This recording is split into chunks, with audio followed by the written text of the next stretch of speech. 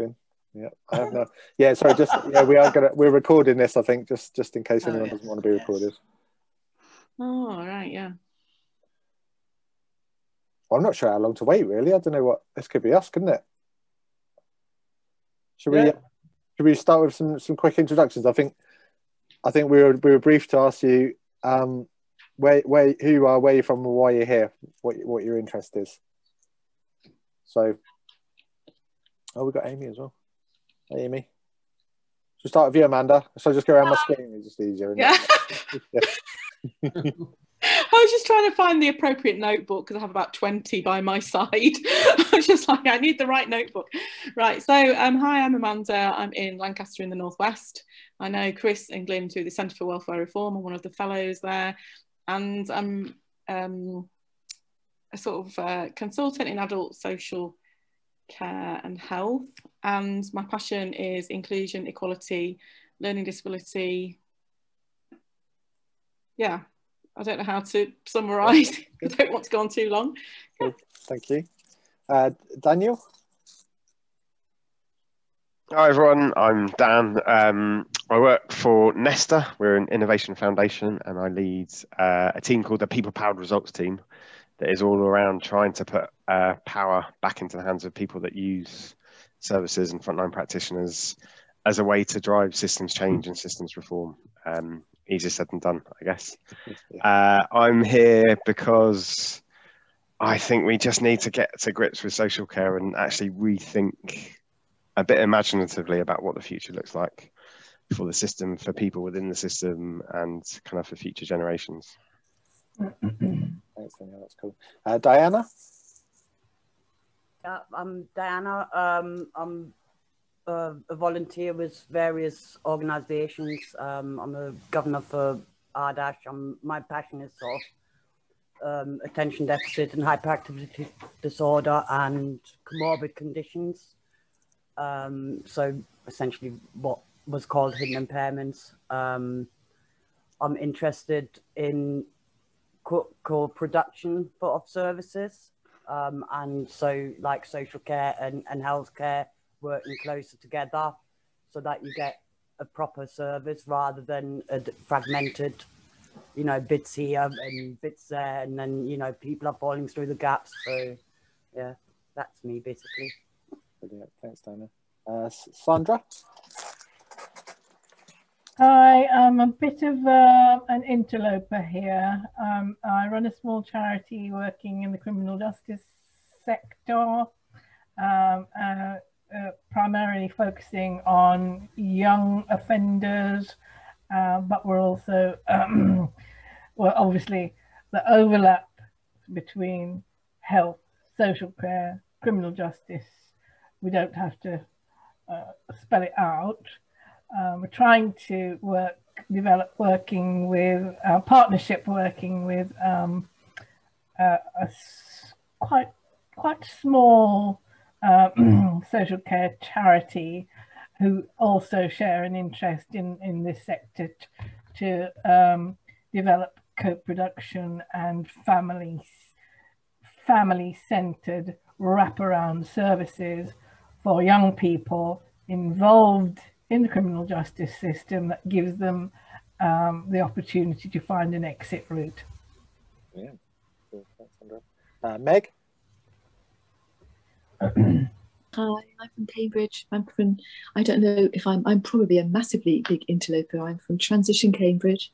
I'm like the social justice advocate in the organisation, I think. I used to be a social worker in adult social care until I couldn't bear it anymore. And I just got a job as a support worker in horticultural therapy. And I'm just really interested in what you've got to say. So thank you for having me. Great, nice to have you here. Sylvia? Yes, I'm here because from Ludlow in Shropshire, there is an association called Hands Together. Does a number of things really, and particularly has become much more important during the period of the pandemic, because as we all know, there are many people who live virtually on their own. And of course, became extremely isolated during the pandemic. So there were teams set up to one-to-one befriending, with the aim now of, as we're moving away from the pandemic, is to bring people together. There's been there are places in Ludlow where there've been meals provided as a method of bringing people together and talking. Meals were provided and handed out individually during the pandemic, but we've got probably a bit of a problem on our hands with elderly people who've got completely used to living entirely on their own, but are very lonely and often very distressed about that. And we have to basically try and bring them together more, make them feel part of the town and get to know each other better. It's fairly simple, really, but difficult. That's great. So, yeah. Amy? Hi, I'm currently working for a project called Together for Change based down in Pembrokeshire, and we're working to support community-led action across the county. And at the moment we're working to understand and how to support the well-being of communities, and especially coming out of the pandemic. It's nice to meet you all. Brilliant. Yeah, lovely to have you all here. So I think in terms of the order, we're going to go back, I think, and we're going to feed back what we talk about. Are there any willing volunteers who want to sort of take some notes and feedback to the group?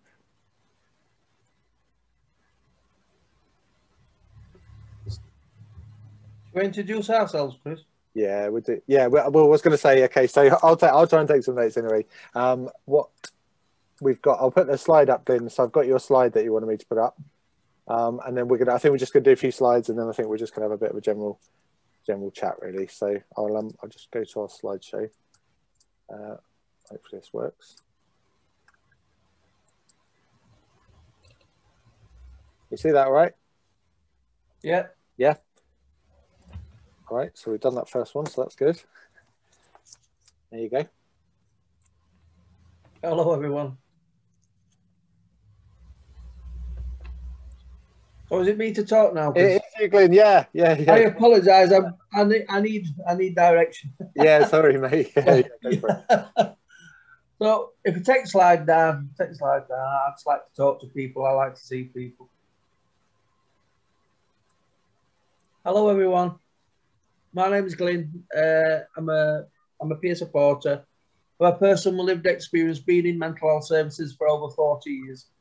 With personality disorder, autism. I've also got long-term conditions, sleep apnea, asthma, diabetes, and I also care for my mum with schizophrenia, and also my partner with long-term psychotic depression.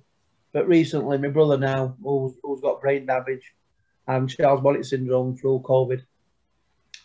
What I'm talking about today is the power of peer support and the power of connections. And what we did in that little 2 minutes just then, we talked to each other. We had a conversation. We walked beside each other. We didn't drag each other behind us, and we didn't walk in front. We had a meeting of minds. We connected. We delivered our stories. We delivered our narrative. We listened to people. How do we change society? How do we change social care? How do we change our communities? How do we invest in people?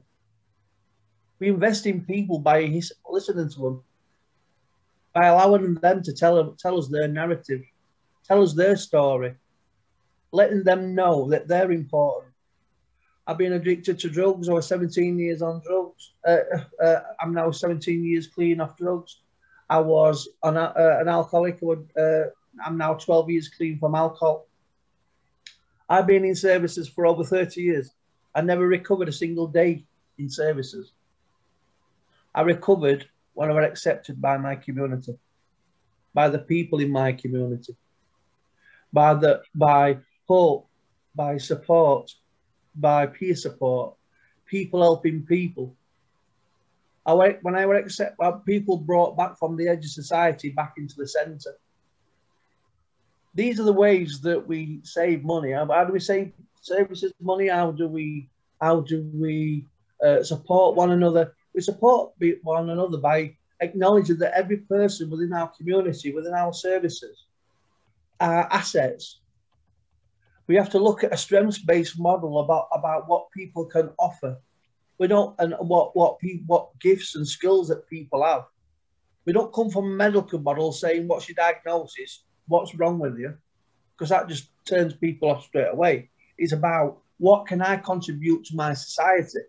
What can I communicate and give to the people around me? What is my sense of purpose?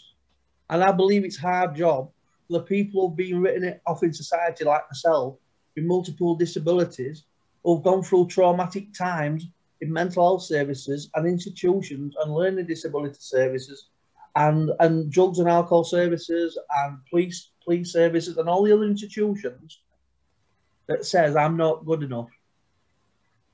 I'm not wanted. I'm a problem within the service. Unless I join a group with 8 people in it, I'm surplus to requirements. Unless I keep my mouth shut and not put my head above parapet and not ask questions, then I'm out. These are the sorts of services that traumatise people day in, day out.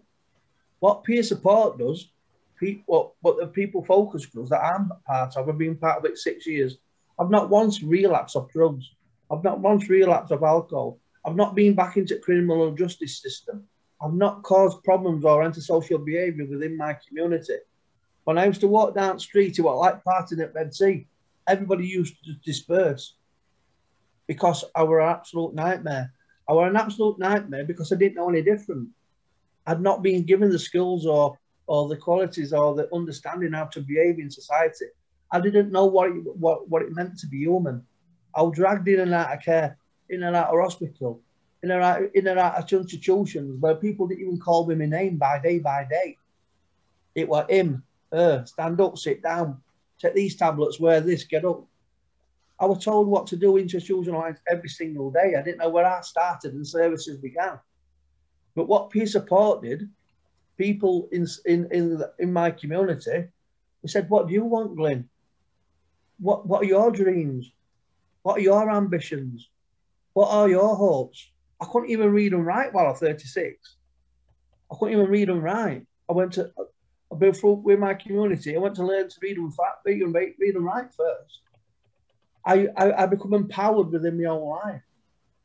To enable people to become empowered in their own lives is the most beautiful thing that you can do for someone, about giving them a voice. So in PFG now, we have groups of 6 people that meet, and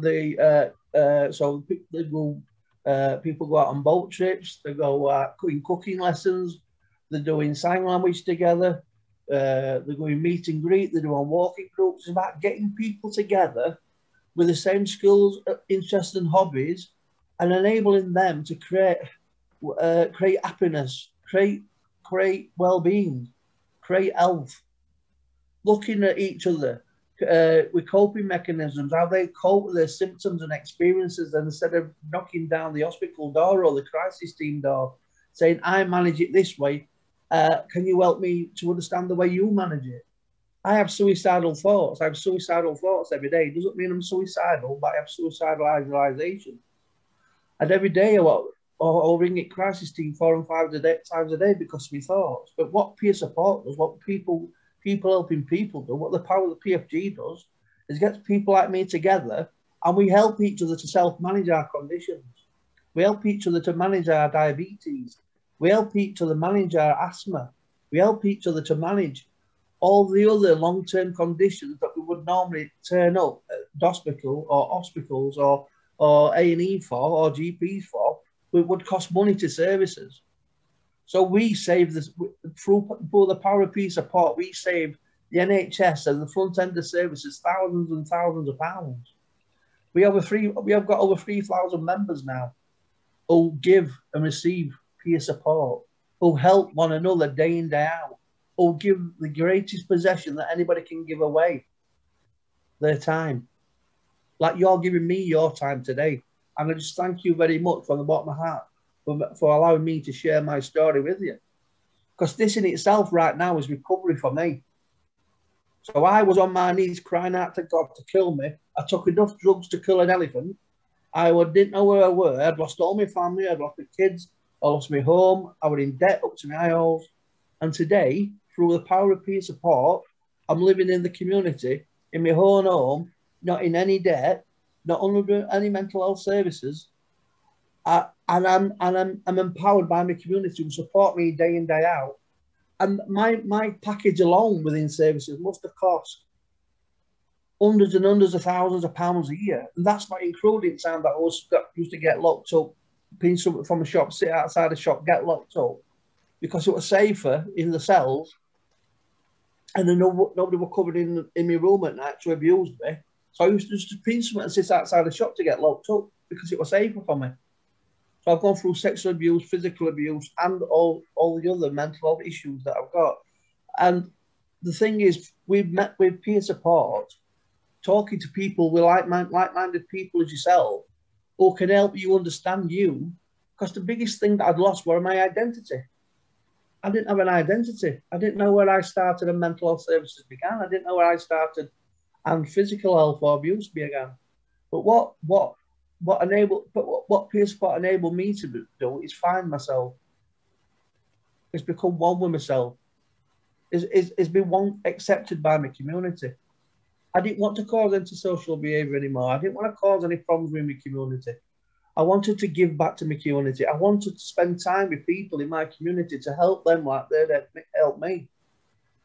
And I think when we find that, I call it finding your North Star. When you find your purpose in life, the thing that you'll get who makes you jump out of bed and want to help and want to support someone, is the greatest thing that you could ever have. It's easy to give when you don't expect anything in return. And that's the greatest thing about giving. Giving with your community, people helping people, is about you giving what you want.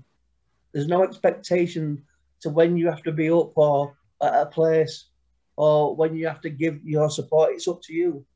But that saves thousands of pounds on local authority and thousands of pounds with community services. So thank you, everyone. Thanks, Glyn. Thanks for sharing the story, Glyn. Really powerful. Powerful. Amazing.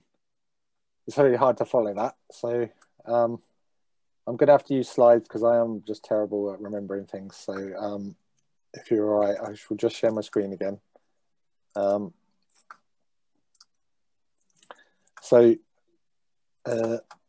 My bit, I think, is going to be, we're going to be talking about obviously social care and some innovations in social care and how we hopefully can transform how some of this, how some of what we know is not working about the system, and try and turn things around a little bit. So just so you know a little bit about me, because I've been obviously a bit of a social care nerd, I've supported people really since I was 18. So I came out of college and I started working with people with learning disabilities in NHS inpatient units. And these were guys labelled as couldn't live in the community.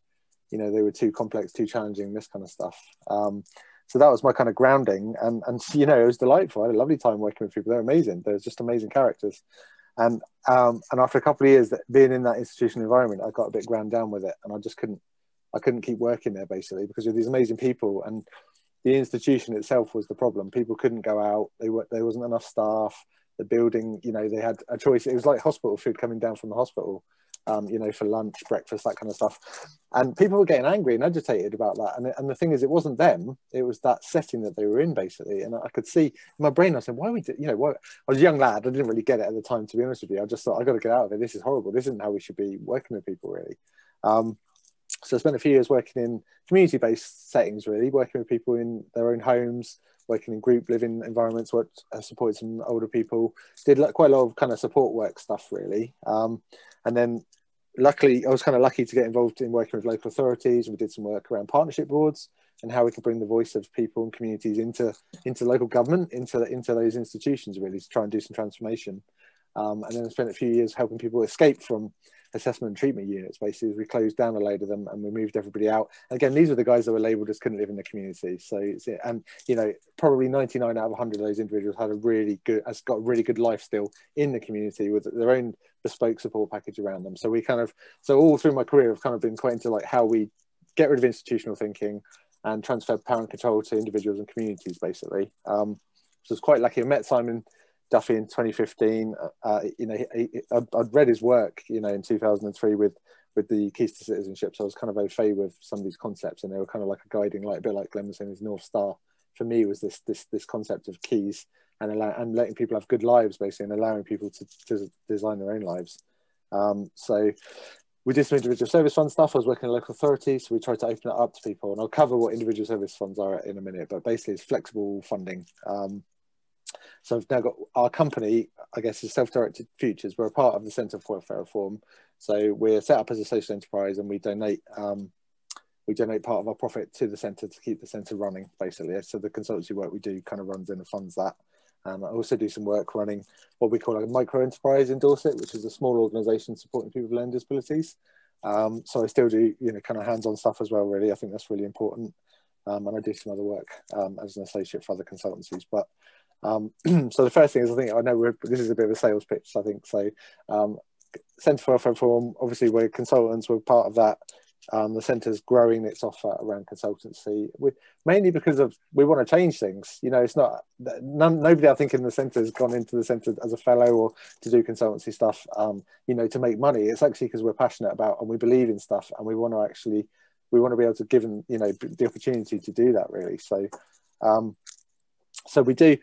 So my strand of it, obviously, is about self-directed support, and this concept of let's shift power and control away from the state, away from institutions, to individuals, and allow people to design their own lives with support from the state. You know, and I think this is one of Simon's great, you know, sort of brilliant diagrams, sort of talking about, you know, how everything fits together, and underneath it all, you know, is the kind of bedrock, which is the community, really. So that's what our mission's been over the last couple of years, really, in our consultancy work. So the first thing we do is really shift conversations, I think, is the key. So I came across this diagram in Simon's work in the noughties, really, and about this concept of people being the passive recipients of care, basically grateful recipients, you know, and that was my experience in many ways. You know, within that institutional setting, people were getting a service. It was done to them. It wasn't done with them, and it certainly wasn't done with them in control of that. So more latterly, the premise of the work we've been doing is around let's get people, you know, into the position where they're citizens. People understand they make contributions. They're in control, you know, and underneath that are all the supports, that, you know, the funding, government, professionals, all that kind of stuff. But at the heart of it is people making their own decisions and designing their own lives. And I think this is a funny concept when you talk to people outside of social care, because everybody assumes they're going to have control of their lives. Everybody does have day-to-day control of their lives. But when you come into the social care sphere, you just find so many people have decisions made for them, and they're stuck in settings that they don't want to be in, and nobody's advocating for them. Their voices kind of get lost within the system, really. So our mission is really to try and turn that around, basically, and enable people to do that, really. So I worked in commissioning for quite a few years. Sometimes I'm a bit embarrassed to admit it. But my take on commissioning systems was this, basically. Inside local government commissioning and NHS commissioning to a certain extent, you know, there's a lot of process, there's bureaucracy, there's procurement rules, there's a series of models that kind of self-perpetuate. So and it's almost like both relationships need to exist, and that's why they continue. So care providers, traditional care providers, residential care providers, they need commissioners, and commissioners need things to commission. So you end up with this sort of this cycle, this ecosystem of just going round and round in circles. And I've been involved in this for years. I've seen contracts just getting renewed, and we give them another label. You know, oh, it's outcome-based support, really. And you scratch under the surface, and it's not really. It's just the same thing, kind of commissioned again, really.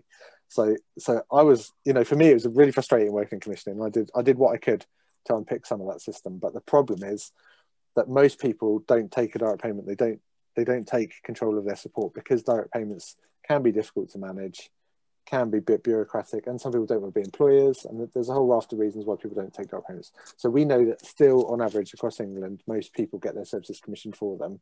And I would say that what's commissioned for people is broadly very narrow in terms of that range of home care, res care, supported living, those kind of services, not not a real full breadth of what people could be kind of doing, really.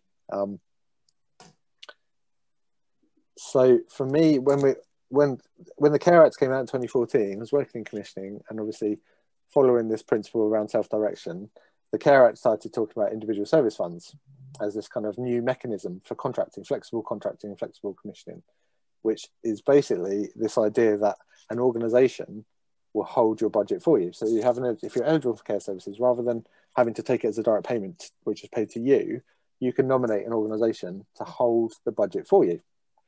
But with the same premise that budget is your budget, and you can use it creatively to design your support and design your life in the way you want it. So we started doing that in Dorset, where I am, in 2015. We set some of that stuff up, and came across Simon came across our work, and kind of figured out that it was actually quite avant-garde for the time, for a local authority to be offering people this opportunity, really, to have their budget held by an organisation on their behalf. So we had some brilliant examples of that quite quickly, of how people were using that money differently. So they were coming in, taking an ISF, and just really cutting across some of those systemic problems that exist in commissioning around barriers between provider organisations.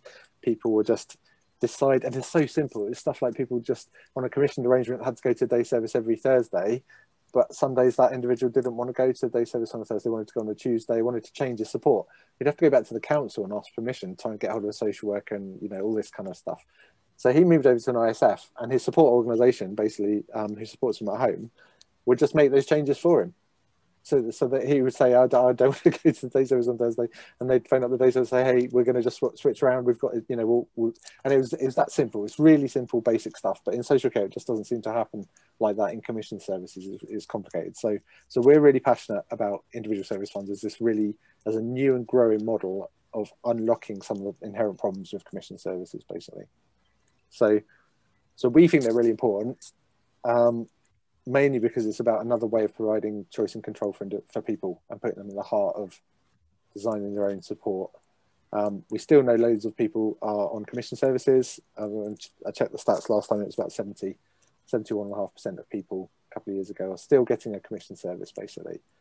But we know that people are way more innovative. I mean, if you listen to what Glyn's done with the peer support group, they're solving their own problems without the state intervention, basically, without needing that. So we know people are much better when they're allowed to just solve their own problems. So people using direct payments are incredibly creative, actually. And often people use direct payments and they return money back to councils that they don't use because they don't need it. But if you ask the councils how many provider organisations they commission are returning unspent money, it's going to be zero. If you did a freedom of information request, I can guarantee across the whole country. So basically, almost every pound that goes out to commissioned organisations stays in those commissioned organisations, basically, which for me just doesn't seem right. I can't understand that. And we run a small provider organisation, so we know, we know how things work, basically, and there are always better ways of doing people's support if you're able to be creative. I think that's the bottom line, really. And allowing the support organisation to work with that person and design the life that makes sense to them, basically. That's the kind of key to it. So whereas councils will often set stuff up with a person and then walk away, and you might not get a review for 12 months, you might not get a review for 2 years, you might not get a review for 3 years. So whatever that arrangement is set up 3 years ago is still running 3 years later, but I'm not the same person a year later, 2 years later, three years later. We progress, we move on, but our systems and the bureaucracy can't kind of make that work, if you see what I mean. So that's what we're all about, transferring control to individuals through this funding mechanism, basically.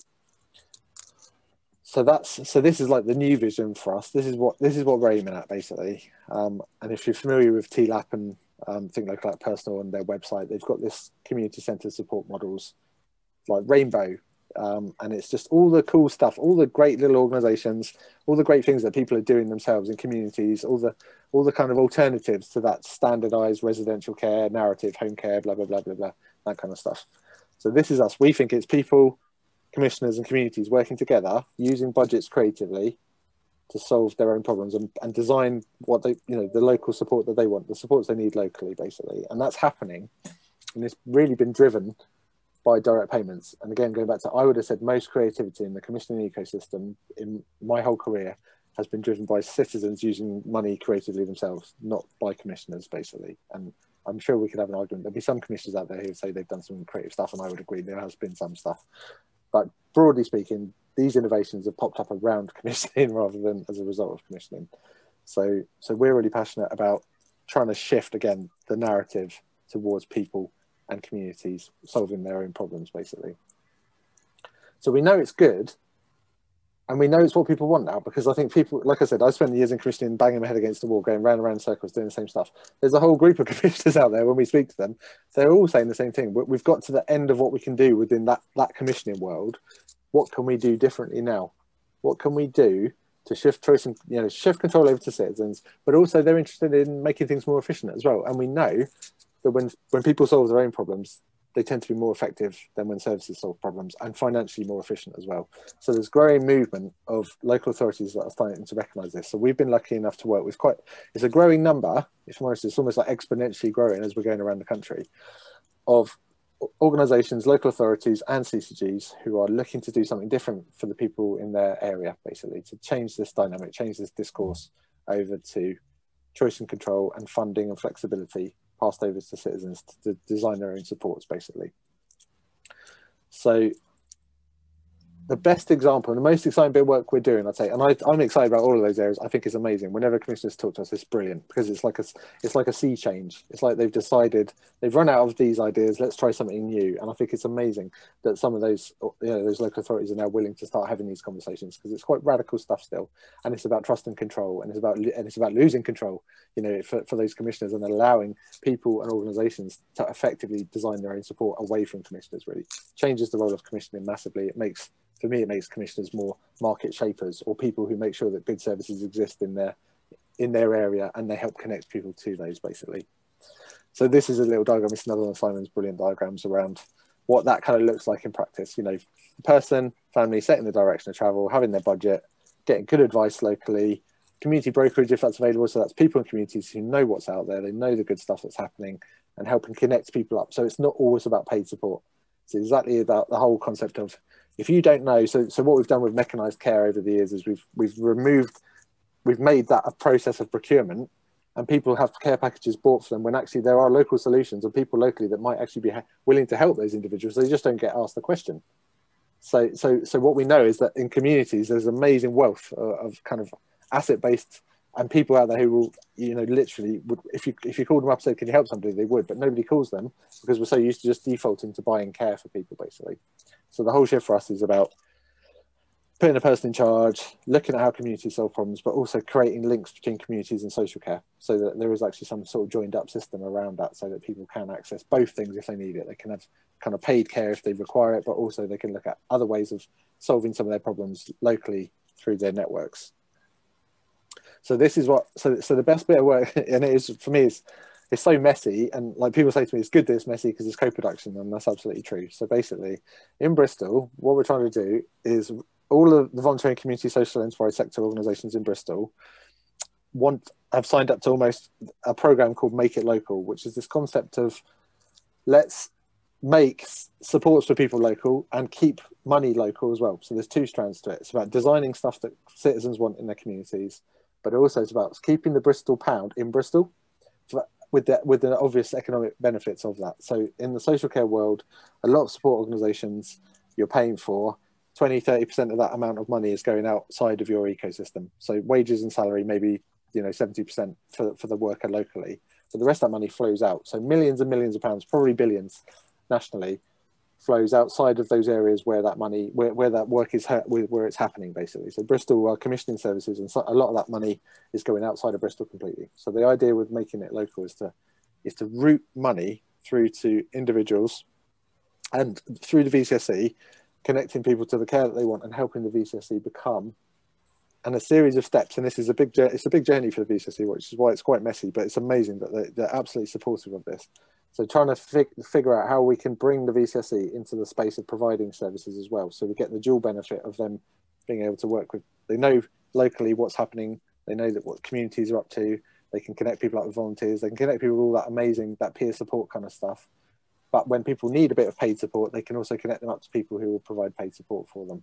So that's the kind of mission in Bristol, and it's to create, and bear in mind, these VCSE organisations, they don't do social care, they do volunteering, they're amazing at that, and community building and COVID response stuff's been incredible, and the networks they've developed.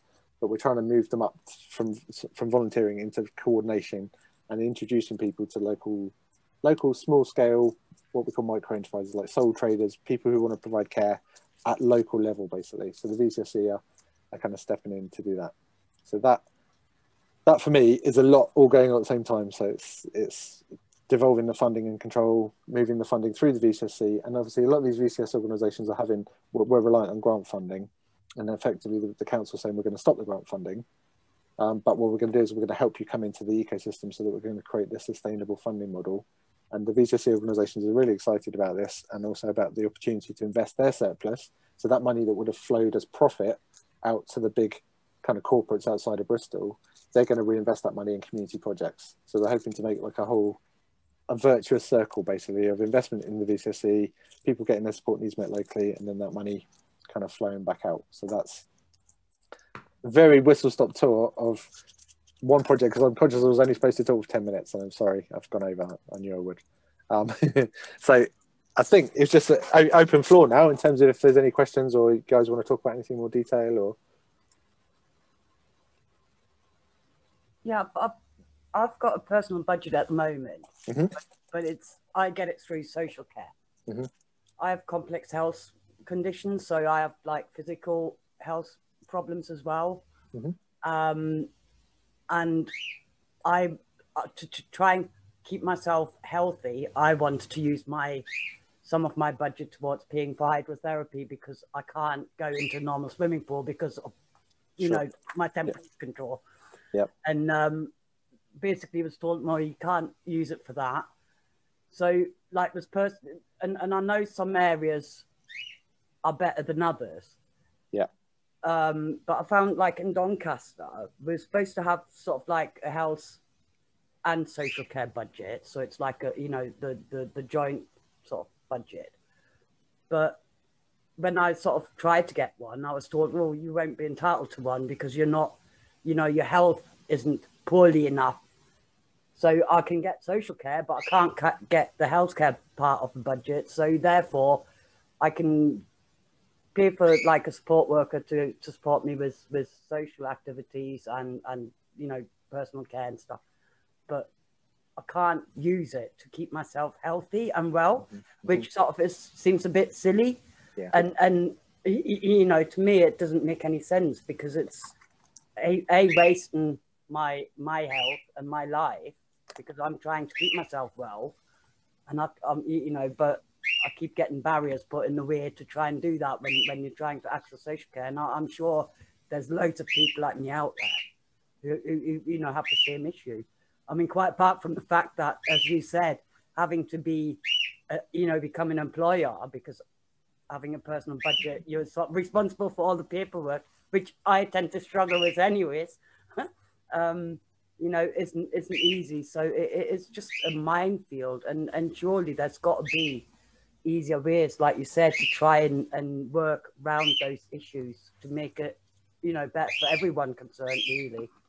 Yeah, definitely. I mean, I think some of the points are amazing, really. So that's that artificial health and social care divide, which is ridiculous. And also, if you're eligible, this is a misnomer sometimes with people who have health funding. They're told they can't use it for social care when it's not true. So if you're eligible for health funding, you can use it for health and social care. So there's some stuff around. I don't think a lot of commissioners understand the law that well, if I'm honest with you. The more I kind of work outside of that space, the more I realise that's kind of a problem, really. And I think that means what they'll also say is they'll put unlawful restrictions on how you use a personal budget.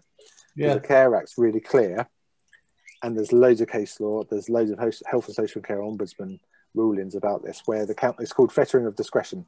And if the council creates a policy or says, or basically overstretch, you have a right effectively to design your own support to meet your own outcomes, and that personal budget is supposed to help facilitate that. If the council interferes in that process, effectively they're overreaching their powers, basically. And there's loads of examples where that's gone through complaints process to health and social care ombudsman, has gone for a judicial review, and they've been kind of pulled up on it. But it still happens, and it's really annoying for me. So for me, it's that message. We always put out the message of like, talk to Cascader, talk to Belinda Schwer, talk to some of those charities, and if you feel if the council's stopping you, using your own discretion around that budget, then go get some support legally. I know there's charities out there that help people kind of make those challenges, and we send quite a few people that way. But it's just annoying. It's because it's based on a bit of ignorance, really.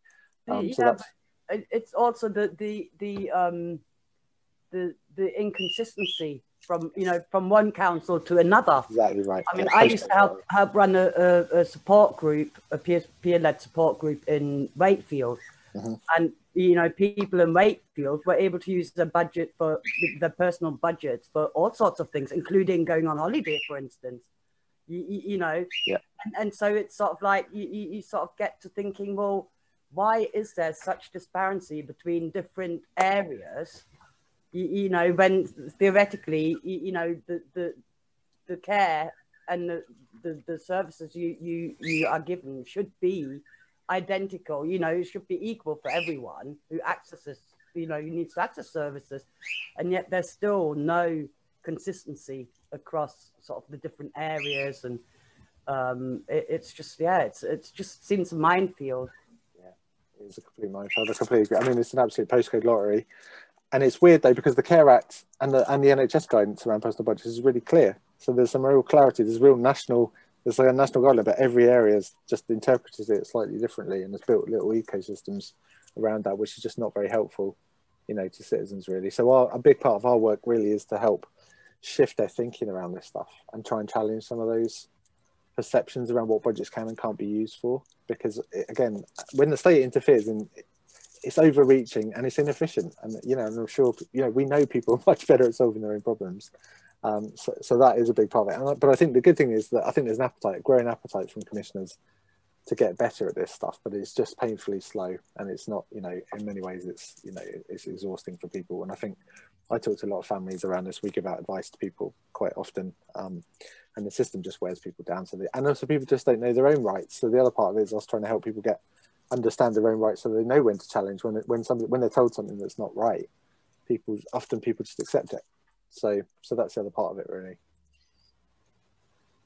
Can I ask Chris, is Bristol very well invested in their voluntary sector infrastructure? Yeah, they are actually. They're very well invested. So how does that? Do they have lots of sets? Explain how they do it. Yeah, they've got a very strong network of voluntary and community sector organisations that are almost geographically based. They've got two sets of in the VCSE really. They've got the sort of geographic community hubs almost that cover Bristol localities, and then they have like three non-geographic, like equalities organisations. So they've got Black South West Network, Age UK, which is Bristol Age UK, it's not the national one, and they've got West of England Centre for Independent Living. And then underneath that, you've actually got your real community guys like BS3, Southmead, the guys that are on the ground doing that kind of stuff. And together, they're an amazing combination in terms of like that knowledge of, people rooted in community, but also the equalities guys who really understand certain demographics, if that makes sense. And bringing them together into this project has been amazing, really. So, what I think is the real problem that we all share is that you have the big providers who are centrally funded and very well funded in the main, and then you have the little guys who are scratching around for breadcrumbs basically, and always lose out to the big guys. And I can't see any way of getting around that, because central funding is always going to remain central funding, and they will go towards the big guys. So how do we address this? We address it by people power. And I think Glyn is actually probably a good example of this, because he runs a peer support group and they get supported by local, by Ardash and service providers. A lot of small organisations or support groups, community-led support groups, can't get access to funding. They're not big enough to bid for any contracts, and they end up often getting used by the larger organizations who you know, maybe pass the really complex cases onto the peer, you know, the peer support groups at the bottom, who do all the work and get no funding for it, you know. And that I mean, I've been to like meetings with DWP, and we've brought this up because we found with the work, you know, work providers, they used to do that a lot as well. So, and I think that happens quite a lot where the large providers are bidding for the contracts. They're getting the contracts, and then they sort of pass client, you know, they get the bulk money and then pass clients on to small organizations to support them. And smaller organizations, because the values are different for us. We do it because we want to help people, essentially, you know, so we don't like to charge for things, you know, when we know people can't afford it.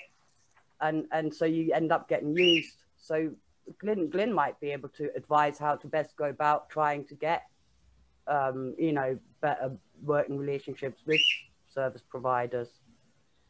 Well, the best way to do it is get lots of organisations like yourselves with the same values and same principles and create an alliance. Create a voice. Be stronger together. Got all the people who have the similar views to you, similar ethos, similar principles, similar values. Get them all in the room and say, not in my name. No more. No more will I put up with this. No more will we use as a dumping site for all the crap in society and expect us to jump through hoops when you said jump. It's about getting all the, so we've got Stainford for All, we've got Women's Phoenix Aid, we've got Edlington Hilltop, and various other organisations where we come together like a big collaborative and bid as one, and all say which part of that process that we'll do and we'll deliver on. So together we're stronger, we've got a louder voice. So that means they have to listen to us now. We're not a lone wolf. We're not stood on our own in the corner. We've got lots of powerful people behind us who are now worked in services, who want to give peer support in our organisation and come back after retirement because they realise that's what they came in to work for it at the very beginning, about people, wanting to help people, not stuck behind a desk pulling forms in. So it's about reuniting within everyone what the passions are, what the love, what supports, what the need is, what makes you get out of bed in the morning. Why is it acceptable for my son, daughter, brother, sister, cousin, auntie, mother, grandma, granddad to have a worse service than you?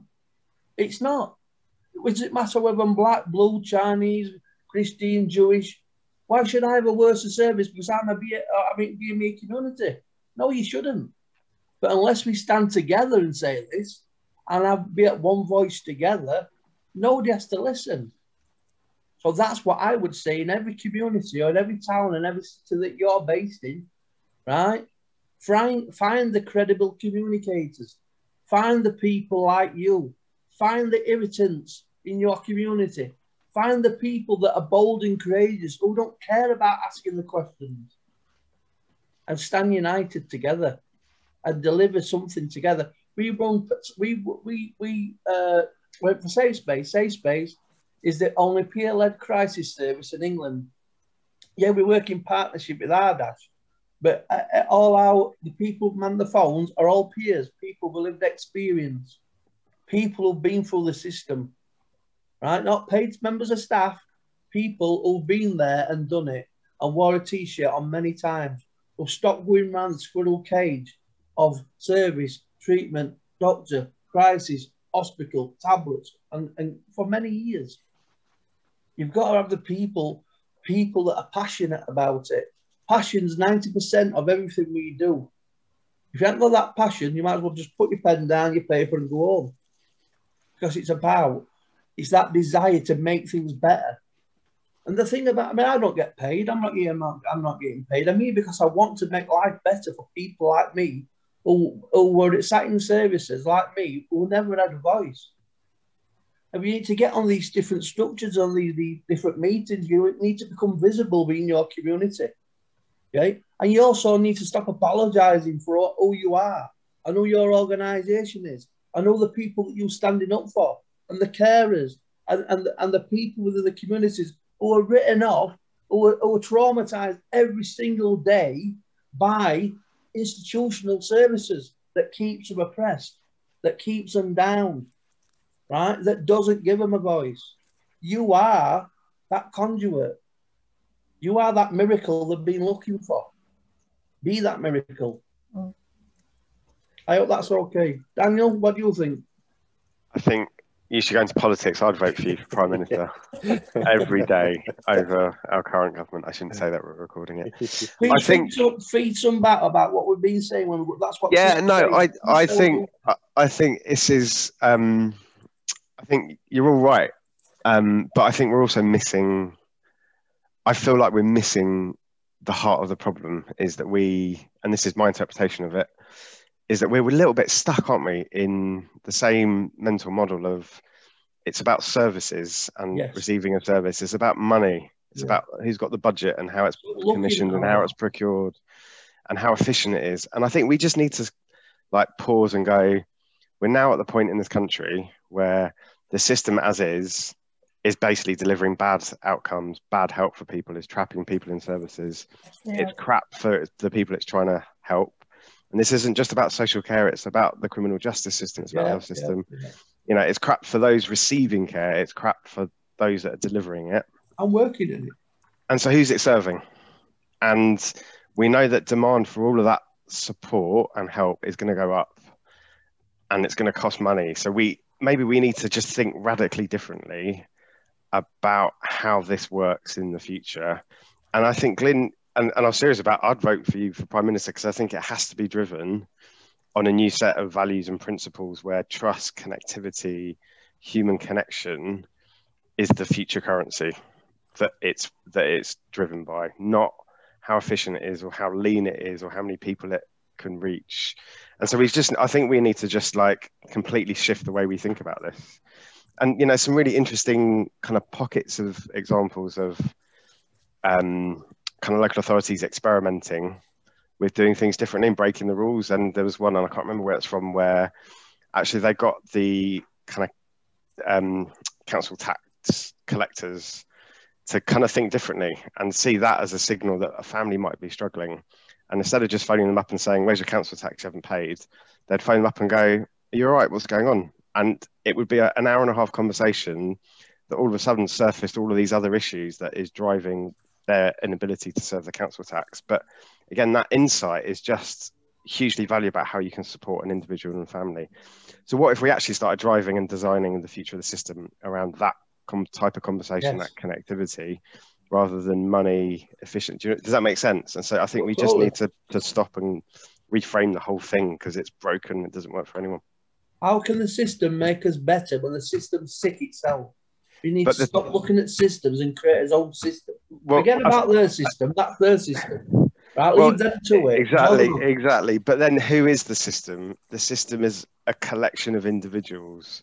And so if we start to say the system isn't serving the people that it forms part of, let's just stop and go, well, let's redesign it with the people. Yeah. And so it's a genuinely people-driven, people-powered system. Be a blank canvas, though. We start again from scratch, not start bending what's already broken. I think we have to stop tinkering at the edges and go, you know, start again.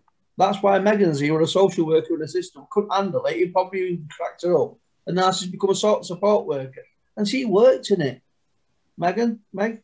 Well, yeah, I mean, I'm really reliving all my old frustrations listening to you guys. It's quite an interesting process for me. And I'm so glad that I left, and I'm so glad that I did something else, and now I'm going back into it in another route because I'm going to be working with adults with learning disabilities again, but in a different context.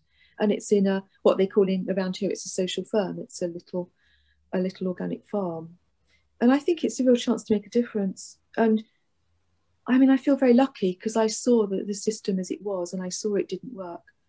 And I felt the frustrations of the people that I worked for, I mean, as in the clients. And I was just like always fighting it. And in the end, I crossed so many people with swords with so many people. I mean, it just wasn't sustainable for me to carry on. So I think I understand both. I think you're right, Glyn, about standing up and really being empowered to say what you think. This is ridiculous. We're not having it anymore. No way.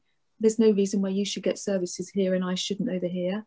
But I think also, Daniel, you're right, because the system is pretty broken, and fixing it from what is already currently there is like just putting yet another patch. That's the danger. It would just be another sticking plaster on top. Just letting everybody know, it says we have 30 seconds. Yeah. Do we have to go out? Do they bring us back, Chris? They bring us back.